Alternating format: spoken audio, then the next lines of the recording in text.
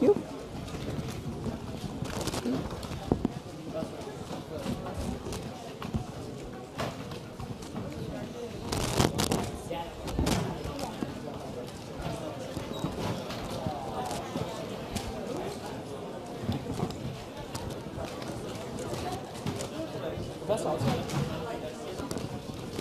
Well, send it again. I don't know why you didn't. No.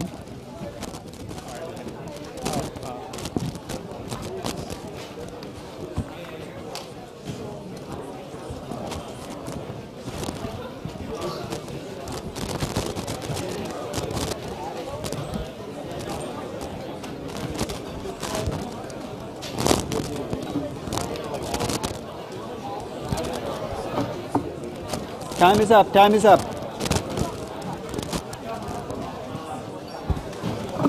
Any more quizzes out here? These are extra. Okay.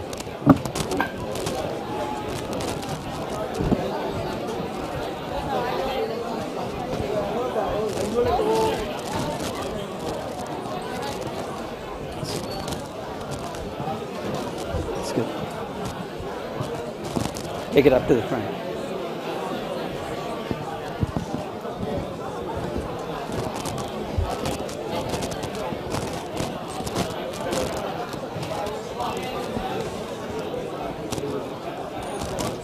Quizzes, time is up.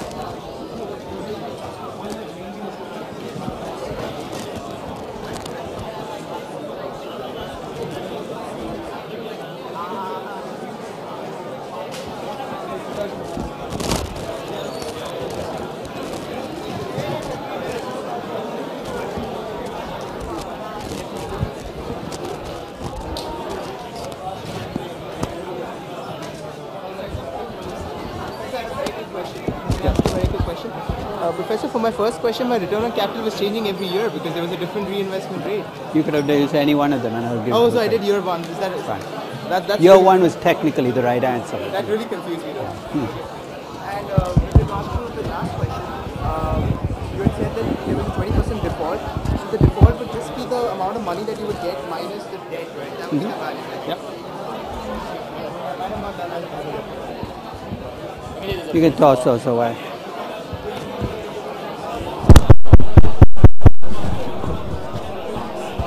Is that a quiz? Excuse me. Come on.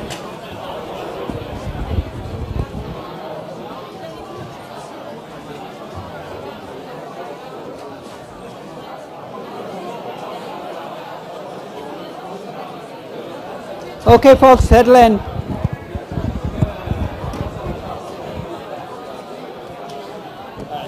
Okay.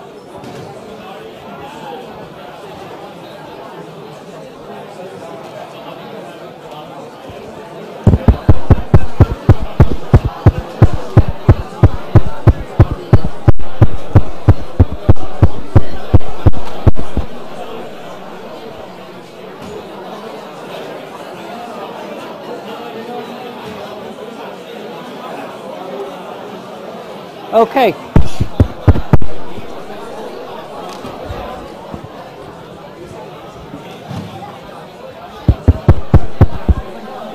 Hey guys, can you get that group back there? Tell them to just yell at them. Hey guys, sit down, break it up. Okay.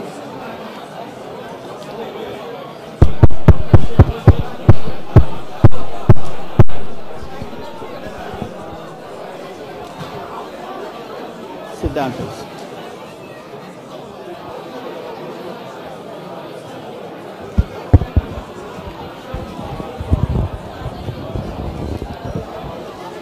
It's too late.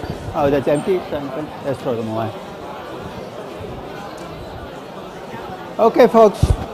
So the usual rules apply.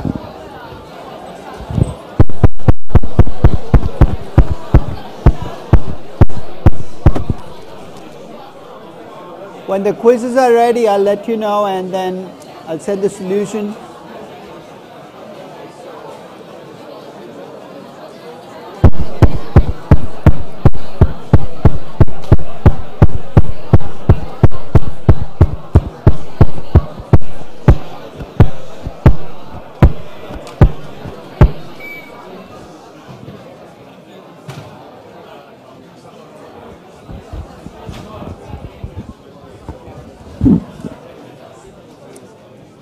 So I'll let you know when the quizzes are ready to be picked up. It'll be sooner than you think, so wait for the email. It won't be tonight. That's definitely off the cards.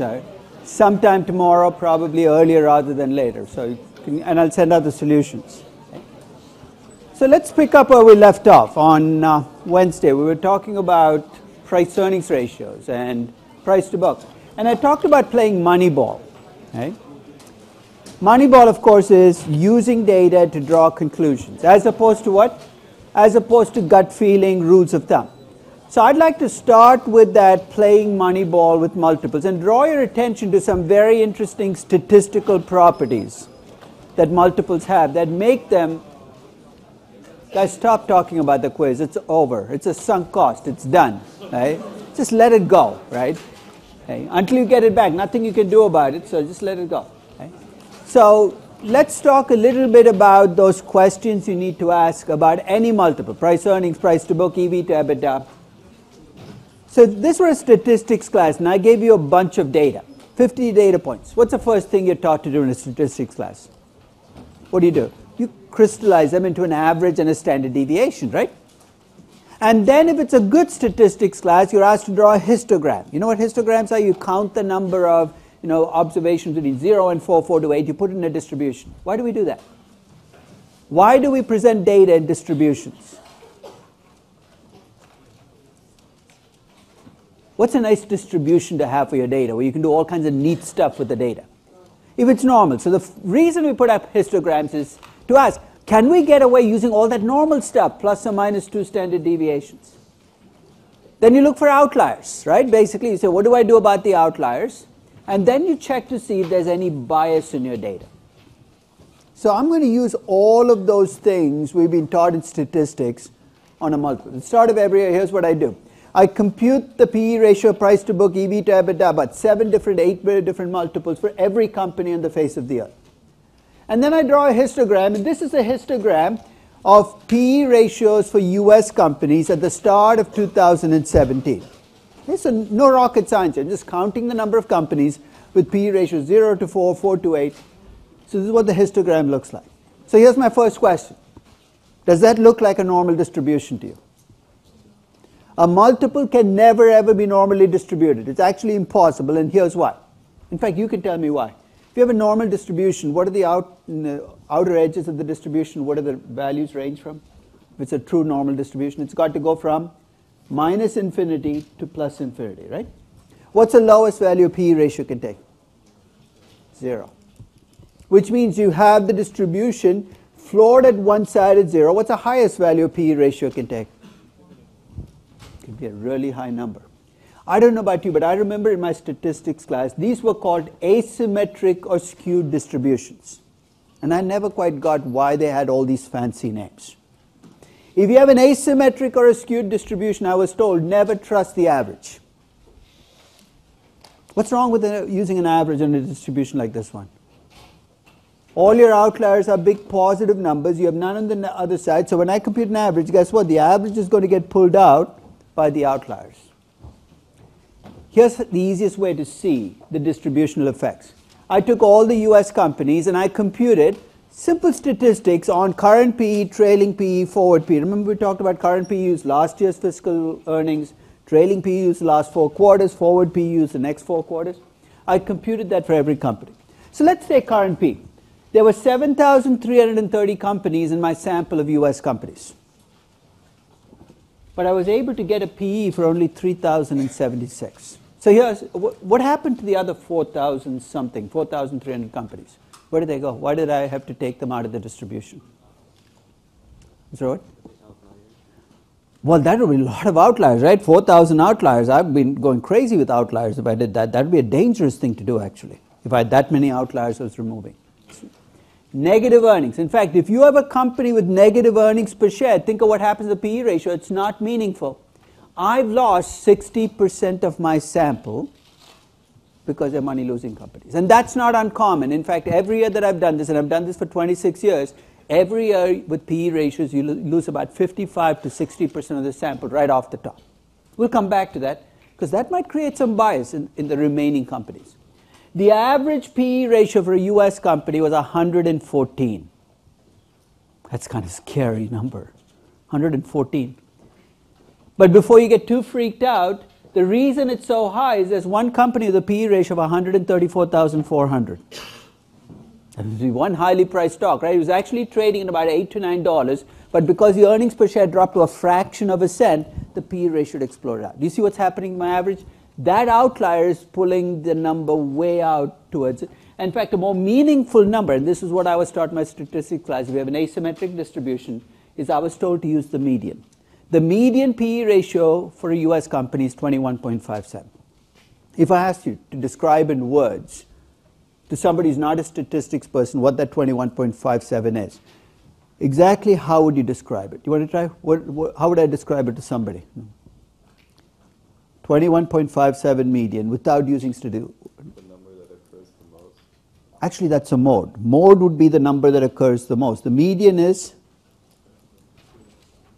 half of all companies with PE ratios in the US have PE ratios less than that number. So it's actually the 50th percentile of companies that have PE ratios. You have to be very specific because remember, you lost 4,000. The true median for a US company is actually 0. You see why? Because if I took the entire middle of the distribution and I counted all 7,330 companies, if more than half have PE ratios, so this is a nice trick question to ask. What's the median PE ratio for a US company? It's 0. Why? Because there are no the companies that have no PE ratios essentially outnumber the ones that have. So among the companies that have PE ratios, the median is 21.57. How would I use this? You come to me with a stock with a PE ratio of 18 today. And you say, is that a high number, is that a low number? I'm going to compare it to the median, not the average, not the mode. This is the number that tells me whether a PE ratio is a high number or a low number. Let me keep going. The 25th percentile is 14.33. What does that tell you? 25% of all companies with PE ratio in the US have a PE ratio less than 14. So if your stock has a PE ratio of 11 or 12, right now that's a cheap stock. I'm going to argue that if you have the entire distribution in front of you, you can create your own rules of thumb. You can tell me what's cheap or expensive on a pricing basis just looking at the distribution. One final question about the numbers. As you go through, as I go from current PE to trailing PE to forward PE, notice I start losing even more companies, especially with forward PE. So why do I lose another 550 companies when I go from current PE to forward PE? What is forward PE again? Somebody remind me. It's price today divided by expected earnings per share in the next 4 quarters. So where do I get that number, you think? For 7,330 companies, I'm not sitting there projecting earnings for each company. That would drive me crazy. So where do you think I go looking for those expected earnings per share numbers? Companies actually don't project their earnings for the most part for the next year. It's analysts who track companies who project the earnings. So what I'm looking for is an analyst estimate of earnings per share next year. So guess what those 550 companies that I lost were? They were companies that were not followed by analysts, and I threw them out of the sample. We create bias in the most subtle ways when we do pricing. Here's the first bias. When I threw out those money-losing companies from my sample, which is what I did when I threw out the 4,000 companies, I was introducing bias already, right? Because what kinds of companies lose money? They tend to be young companies, distressed companies, companies in trouble. I've taken them out of my sample. What's left then is a subset of healthier, larger companies. By going to forward PE, I made it an even smaller subset of companies that have analysts following them, which tend to be liquid companies that are held by institutional investors. That's the first step in the process of understanding what the numbers tell you about a multiple. So that's the first step. Let's keep going with what these numbers tell you. I used to do this just for US companies for a long time. So because that's what I had data for. So I did it in 92 and 93. But in the late 90s or even the early part of the last decade, when I went to Mumbai or Sao Paulo and I showed that distribution for US stocks, and I said, you know what? PE ratios have this skewed distribution. A grizzled veteran, usually an analyst who's been around 30 years in that market, would put up his hand and say, it doesn't look like that in Brazil. So what doesn't look like that? So if you did a distribution like this of Brazilian PE ratios, they wouldn't look like this. So how would you know? It's his gut feeling. And after about the 5th or 6th time of an analyst saying, just trust me, it doesn't look like this, I said, okay, let me go check out what the distributions look like globally. So starting about a decade ago, I started doing these distributions not just for the US, but for every market. So this is actually what you saw for the US. And in every market, if you look, the peak is to the left, the tail is to the right. But there's an interesting way of comparing across stocks which looks at the 25th percentile, the median, and the 75th percentile. Start of 2017, if you ask me what the most expensive market in the world is, I'm just going to compare the median PEs. The median PE for the US is much higher than it is in the rest of the world. If you ask me what the cheapest market is at the start of 2017, it's Japan with a median PE of 13.86. On every single quartile and median, you see that Japanese stocks trade at lower multiples. The reason we look at data is to make sure that we're on the right track when we say a stock is cheap. What does this mean? If I come to you with a Japanese stock with a PE ratio of 14, you compare to the US numbers, it's going to look cheap to you. But if you compare to Japanese numbers, it's actually an expensive stock. It's more than the median. So it's very simple to do because the data is there. You have access to S&P Capital IQ. That's all I did was I collected the raw data, computed the multiples, and put up the distribution. Any questions on this is the basic statistics of what I'm trying to do here? Sometimes the differences can tell you something about differences across companies. January 2013, for instance, when I did this across markets, notice the outlier? So if you look at, this is median price to book, market value of equity divided by book value of equity. You look across markets, the US was the most expensive, trading at 1.5 to 4 times book value. Look at Japan. The median Japanese stock was trading at 2/3 of book value. It's clearly out of the norm, right? So essentially for the last 4 or 5 years, you look at Japanese stocks, they've essentially looked much, much cheaper than the rest of the market. Don't jump to the next conclusion, therefore I should buy these stocks. One of the things we're going to explore is why Japanese stocks might trade at lower multiples than the rest of the world. But at least looking at the data, you're getting a sense of that difference across the world. One final use for all these distributions is, you see rules of thumb. If you worked on Wall Street on an internship during the summer, you see these rules of thumb passing through. Stock that trades at less than 12 times earnings is cheap. A stock that trades at less than book value is cheap. An EV to EBITDA multiple less than 6 is cheap. And you wonder where these rules of thumb come from. I'm convinced with some guy leaving his office in the late 70s in Wall Street, on his way to a bar, yelling out of a window saying, from this time on, 6 times EBITDA is cheap, and it gets passed on generation to generation. There's no good reason. One of the things I find useful is when somebody gives me a rule of thumb, they walk into my office and say, 6 times EBITDA is cheap, right? I say, okay, let me count some companies for you. And what I do actually is count the number of companies that traded less than 6 times EBITDA. It's a very quick, sobering device against using a rule of thumb. In fact, in June of 2010 or January 2010, if you told me 6 times EBITDA was cheap, I'd come back and say half of all US companies traded at multiples of less than 6 times EBITDA. Wasn't cheap in January 2010. In 2017, it might be cheap unless you happen to be in Japan. You see where I'm going next? I don't see why we still use these rules of thumb. It doesn't make any sense anymore. We have the actual numbers in front of us. Let's actually use the data we have rather than making up rules of thumb. So define, describe. And describe sounds fancy until you realize you're applying basic statistics to these numbers and trying to address the question of what's cheap, what's expensive.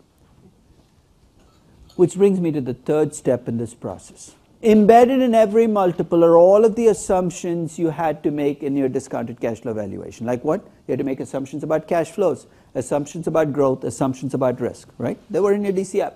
Whether you like it or not, in every multiple, those assumptions are there. So when you use a multiple, one of the things, and this is actually the best way to think about multiples, is to back out from the multiple what those variables are that drive the multiple. So I'm going to take you through a process of deconstructing multiples. Or if I gave you a multiple, you can use that multiple to back into the variables that will determine that multiple. And it requires that you remember basic discounted cash flow valuation, because here's how it's going to work. If I come to you with an equity multiple, here's what I want you to go back to. The simplest equity valuation model you can think of, which to me is the dividend discount model, a stable growth dividend discount model. So there it is. Then I'm going to essentially do some algebra where I'm going to divide both sides of the multiple by some number, earnings, book value. And when I'm done, I'm going to end up with an equation in a discounted cash flow world for a PE ratio, an EV to EBITDA, an EV to free cash flow to the firm. By the time I'm done, I should be able to tell you what the variables are that determine PE, what the variables are that determine EV to invested capital, rather than just guessing. I know it sounds abstract, so let's take PE ratios. Equity multiple, right? I'm going to start with the stable growth dividend discount model. That's actually called the Gordon growth model. It's a stable growth dividend discount model. Expected dividends next year divided by cost of equity minus the growth rate. So far I haven't done any multiples, right? That's just a DDM. If I divide both sides of that equation by the earnings per share, here's what I get. I divide price by earnings per share, end up with the PE ratio. I divide dividends by earnings per share, I get the payout ratio. I can actually argue that the PE ratio for a stable dividend paying firm is a function of three variables: the payout ratio, the cost of equity, and the expected growth rate. That's it. If you don't trust companies when they pay dividends, you say some companies hold back cash, you can replace dividends with free cash flow equity, and all that will happen, instead of using the actual payout ratio, you're going to replace it with the potential payout ratio. The PE ratio for a stable company that pays dividends is a function of the payout ratio, the cost of equity, and the growth rate. Holding all else constant, as my growth goes up, my PE ratio will go up. Holding all else constant, the higher my cost of equity, the lower my PE ratio, because my discount rate is higher. And finally, holding all else constant, if I can afford to pay out more in dividends, that's like creating more quality growth, my PE ratio should increase. It's a very simple mechanism for deconstructing a multiple and backing out those variables. So let's kind of expand this equation, because it's clearly an equation that works if you have a stable growth firm. Let's suppose I came to you with a high growth firm, a Cisco. Cisco is not really that high growth, a Google, right? And I say, tell me what drives a PE ratio for a Facebook or Google and Apple. Here's what I'm going to do. I'm going to set up a high growth discounted cash flow model. Let's stay with the dividend discount model to keep things simple. This equation here looks like an elaborately complicated equation, but it's actually a present value equation. The value of a stock in a two-stage dividend discount model is the present value of the dividends during the high growth phase. That's the first part of the equation. And the second one is actually the terminal value. So it's what we normally do in a spreadsheet written as an equation. One of the questions you like to know the answer to when you look at a multiple is, as a variable changes, how will the PE ratio change? How will the price to book change? I'm going to argue by setting this up as an equation, I'm setting myself to be able to answer that question. Because here's what I did. I divide both sides of the equation by the earnings per share. I end up with a PE ratio for a high growth firm. And I'm going to list the three variables that determine the PE ratio for a high growth firm. You tell me whether they sound familiar. The price earnings ratio for a high growth firm is a function of its payout ratio, its cost of equity, and the expected growth rate. When I did my stable growth firm, what did I get? Payout ratio, cost of equity, and expected growth rate. All that's different about doing a high growth firm is I have to estimate those three variables twice. And if I can estimate those two variables twice, I can tell you what the PE ratio should be for a 20% growth, a 50% growth, or an 80% growth rate firm. In fact, let's stay on that equation. I know math is way back in our past. Right? But one of the questions I said we need to know the answer to is, growth changes, how will the PE change? I've given you the equation for PE there, right? You remember high school calculus? I know you don't, but no, remember that class that we kind of buried way back in? If this were a calculus class and I gave you that equation for the PE ratio and asked you, how as growth changes will the PE change? What am I asking you to do? What in calculus answers that question? Take the first differential of this equation, and you've got, I know that you've forgotten your calculus, but if you buy Mathematica, which you can buy at the student cost, you can actually enter the equation and do the first derivative, the second derivative. It's actually a very impressive way to start breaking equations down, because you can say as risk changes, how will the PE change as growth change? But it's very high tech for people who don't remember their calculus. So I'm going to give you a much simpler way of trying to answer this question. I'm going to do it by using a hypothetical company. So here's what my hypothetical company is going to look like. It's a high growth company. And here's what the next 5 years look like. They're going to grow 25% a year for the next 5 years while paying out 20% of their earnings as dividends. So they have a payout ratio of 20%, a growth rate of 25%. Let's keep the beta 1 in both the high growth and the stable growth period. So the beta stays the same. But at the end of 5 years, the company becomes a stable growth firm. Let's say the growth rate that the company will have in stable growth is 8%. Its payout ratio jumps now that its growth rate has dropped to 50%. Let's say the beta stays at 1. Say the risk-free rate is 6%, the risk premium is 5.5%. I've got a cost of equity of 11.5%. So here's what I have. During my high growth period, my growth rate is 25%, my payout ratio is 20%, my cost of equity is 11.5%. I plug those numbers in. In stable growth, my growth rate becomes 8%, my payout ratio becomes 50%, and my cost of equity stays at 11.5%. I plug them into that equation that you saw on this page, and what I get as my predicted PE ratio for this company is 28.75. You're saying, what does it even mean? If I'd used a two-stage dividend discount model to value the stock, that's what the value per share would have been. So essentially, this is just restating a dividend discount model in terms of a PE ratio. You're saying, why would you be willing to pay a high PE ratio for this company? What is it that makes this company an attractive company? The fact that its growth rate is 25%, right? You're willing to pay a high PE because the growth rate is 25%. What's your nightmare scenario in buying a growth company? You pay 28.75 times earnings, you buy the company, and what could happen tomorrow? You could wake up and find out that there is no growth, right? Let's make that nightmare come true. Let's suppose you buy this company for 28.75 times earnings, and tomorrow you wake up and you discover that your actual expected growth rate could be lower than 25%, 20%, 15%, 10%. So basically I've looked at, you could also wake up to a pleasant surprise, right? You could buy a company expecting 25% growth and wake up to 30, 35, 40. So all I've done in this table is held everything else constant and changed just my growth rate in that first 5-year period. No surprises here. As my growth increases, my PE ratio increases. You see, why there are 4 columns here? I looked at 4 interest rate scenarios, from 4% T-bond rates to 10% T-bond rates, low to high. Under every scenario, the PE ratio increases as growth increases, but here's what the difference is. As my interest rates become higher and higher, my PE ratio becomes less and less sensitive to changes in my growth rate. In other words, when interest rates are high, I don't seem to care as much about growth when I set the PE ratio for a stock. Why is that? Why, when interest rates are high, does growth seem to matter less in my PE ratio? It's actually a very simple answer. Think about what the value of growth is, and the answer should be right there in front of you. What's the value of growth? It's all in the future, present value, right? As interest rates rise, what happens at present value? It goes down. You say, how much could it go down? Put yourself in Brazil in 1991. You know what interest rates were? 5,500%. Let me ask you a question. How much is growth worth when interest rates are 5,500%? Close to nothing. What if I surprise you and say my growth doubled? You said, still nothing. As interest rates go up, I become less and less willing to pay for growth. So surprises about growth matter less to me at high interest rates as opposed to low interest rates. So what environment are we in right now in the US? A high interest rate environment or a low interest rate environment? It's a low interest rate environment. Let's carry this to the next step.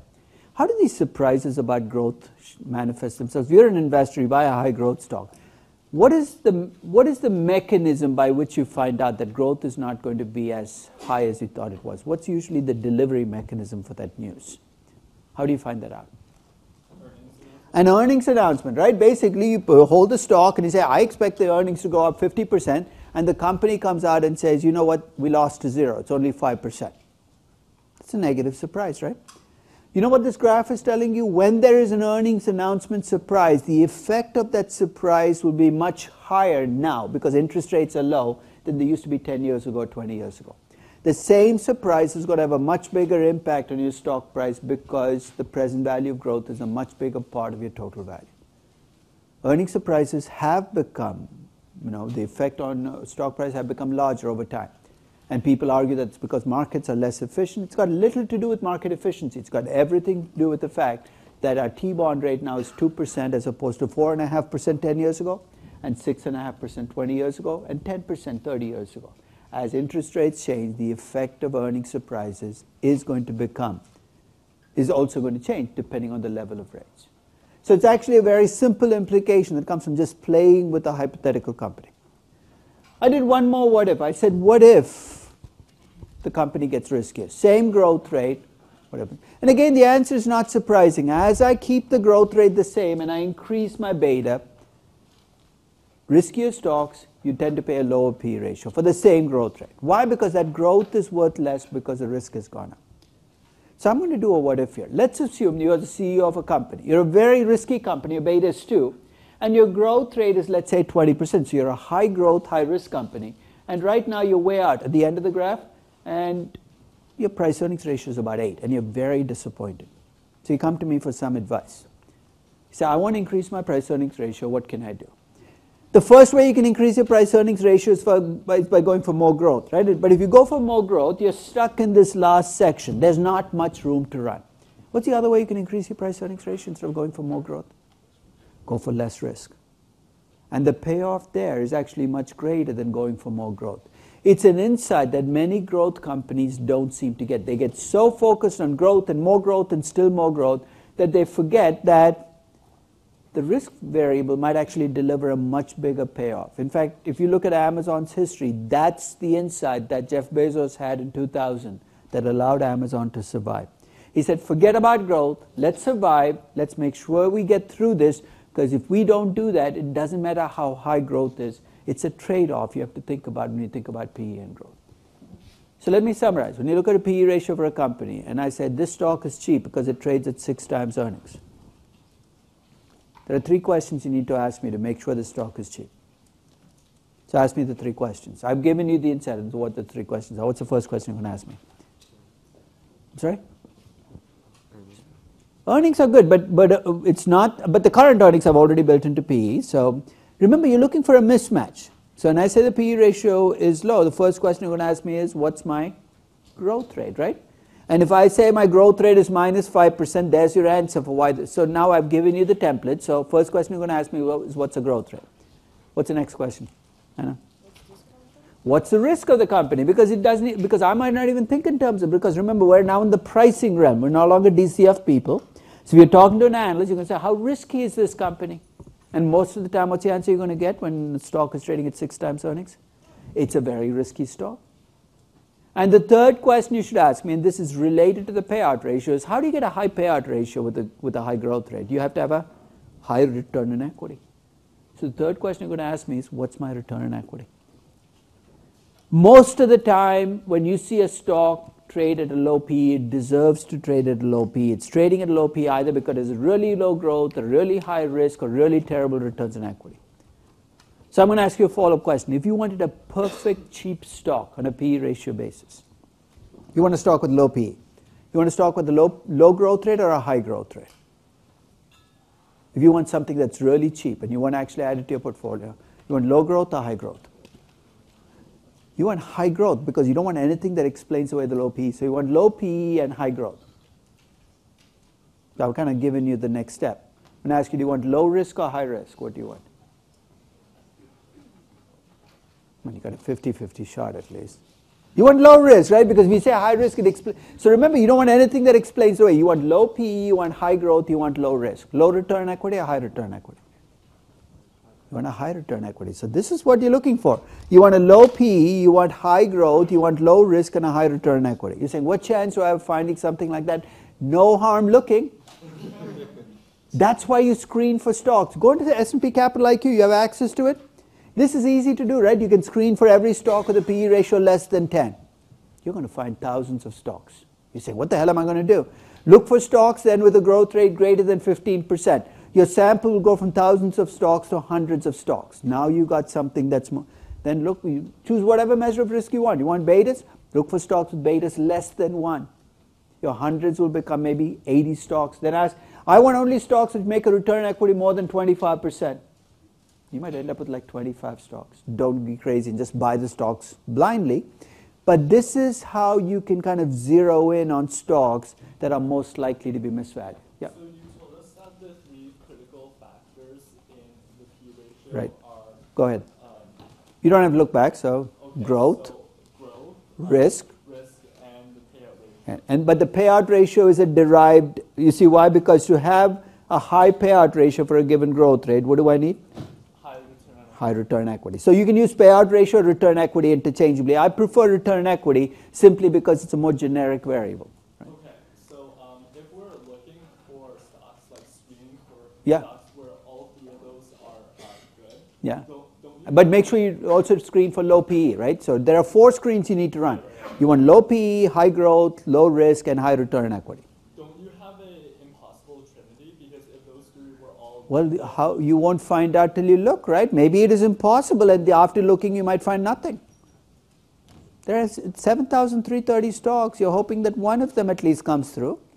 If nothing comes through, nothing's lost. It took you 3 minutes, run it on Capital IQ. But if something comes through, take a closer look. I can't guarantee you. You're right. It could be the market is efficient, that every high growth stock trades a high PE ratio. But the essence of pricing is what? That you think markets make mistakes in pricing stocks relative to each other, and you're hoping to catch that with your screens. Right? Okay, say you had a stock that rated positively on all 3 factors that you... See, but remember, positively is based on what you compare it to, because you said high growth. What did you use as your growth rate cutoff? Let's say you put in 25% and nothing came through. What are you going to do next? Try 15%. Do you see where I'm going? You can never get 0 because you set the parameters that you use to define high growth and low risk. So if you get nothing with your first screens, maybe you're looking for the impossible. Maybe you're looking for stocks with a PE ratio less than 5, a growth rate greater than 100%, no risk, and a return equity of 50%. You're probably right. You will find nothing. But if you take a PE ratio less than 8, a growth rate higher than 20%, a beta less than 1, and a return equity greater than 15%, you're going to find some. So you might have to play with the screens. The first time you run a screen is just the starting point. Look to see how many you get. An S&P Capital IQ will actually tell you 7 stocks past the screen or 70 stocks past the screen. So you can actually change the screens until you get stocks coming through. But what you're trying to do is you're saying, these are the variables I want in my stock. And I'm going to try to find, as best as I can, companies that meet those criteria. Okay, and if the 3 factors explain most of the variation? It should explain all of the fundamental variation. Okay. You know what it doesn't explain? Craziness, momentum, mood. But if your job is to pick stocks based on the fundamentals, this is it. These are the 3. There's nothing else, because that's all is in the equation. Okay.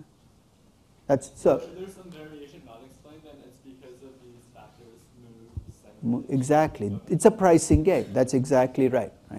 And what are you hoping for then? You're hoping that the mood shifts, or the mood changes, and you're going back to fundamentals. So you're still trusting markets to correct their mistakes, but you're playing the pricing game. Right? In fact, I'll tell you how I use it. Right? Let's say at the start of the year, you want to find 5 cheap stocks, and you believe in discounted cash flow valuation. That's how you pick stocks. Do you see the challenge you face? There are 7,330 stocks. If you move alphabetically from A through Z, saying, I'm going to find 5 cheap stocks, you're never going to get there. There are too many stocks.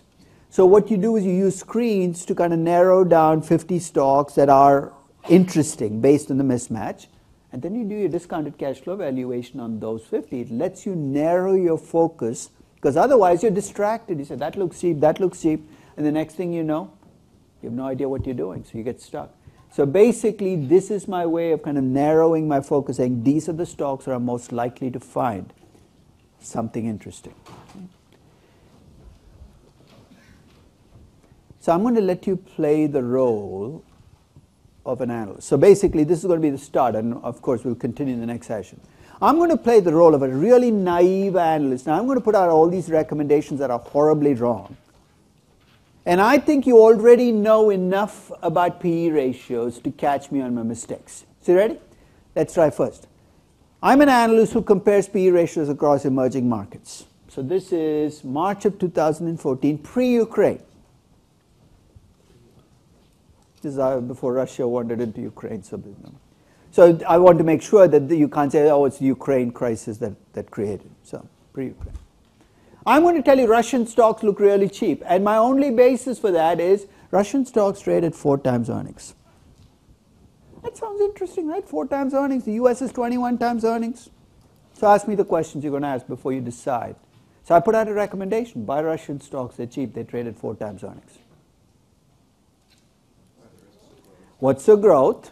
I have no idea. Russian companies are very opaque. I have no idea how fast they grew in the past. So already you can see one of the problems is if your earnings are very opaque, your financial statements are not full. And also, Russia, for better or worse, is very much tied to oil prices. Right?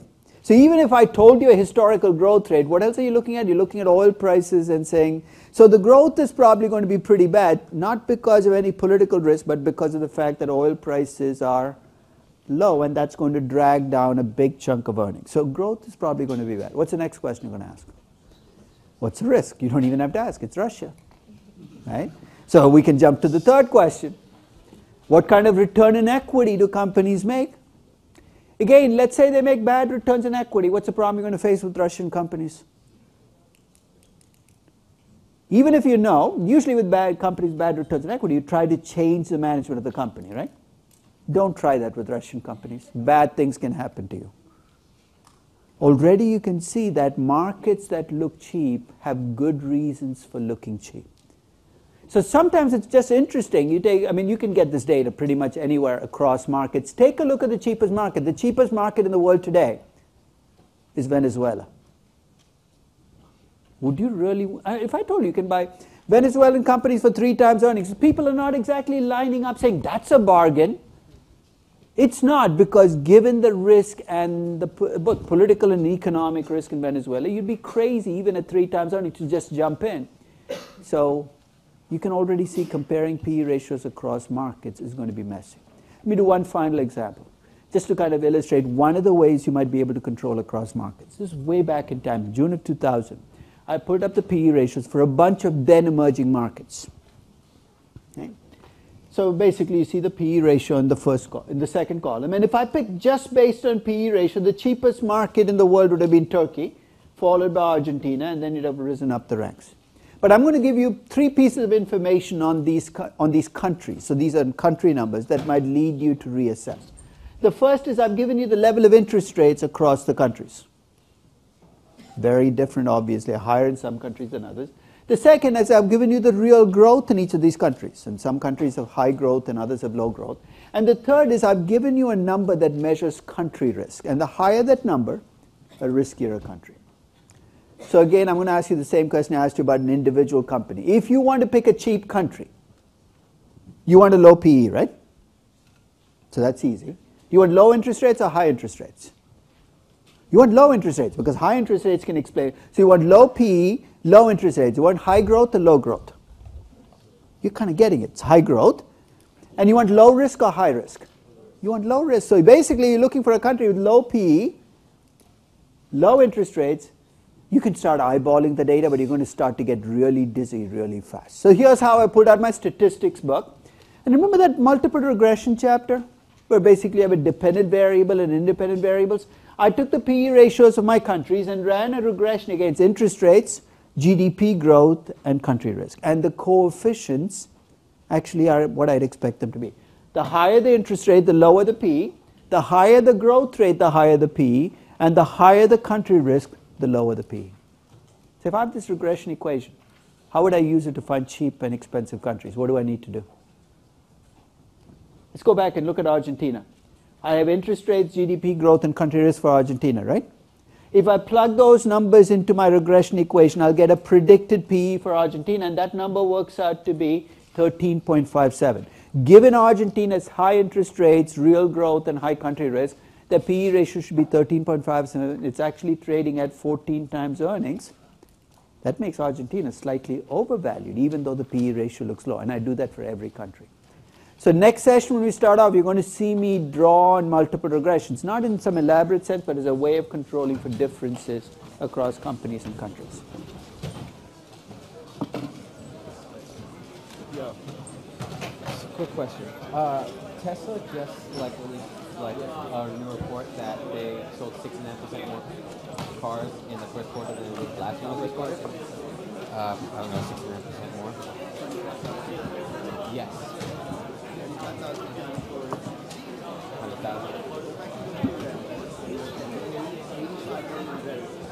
Yeah.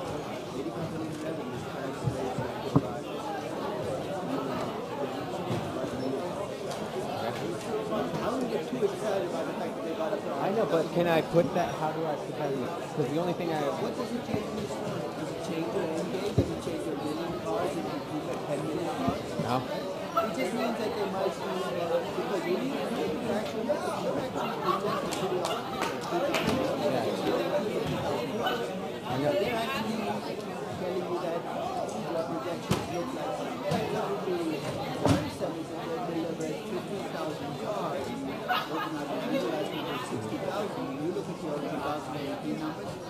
Yeah.